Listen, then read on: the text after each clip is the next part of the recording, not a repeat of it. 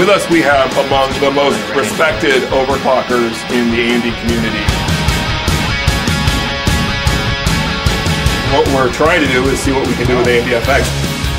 And the question is just how far can we go? So we're not running any benchmarks, we're just shooting for the highest CPU Z. So we boot up from the BIOS with pretty safe, easy settings, and then we'll adjust the frequencies on the fly. Just seeing how the frequency scales, going from air, water, phase to extreme. So we're just going up little by little, 7 gigahertz so far, no problem. These days we've kind of stepped it up a bit. When we run liquid nitrogen, it's kind of a preliminary test for us, and it's been overclocking for the rest of the world for a long time. 7873, getting closer to the 8 gigahertz. 8 gigahertz.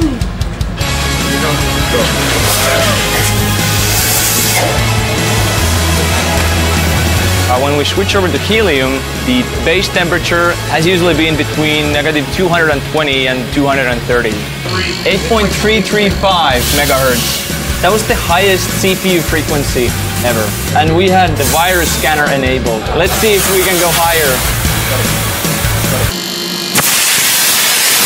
So this would be 8420 if we can make it. 8429.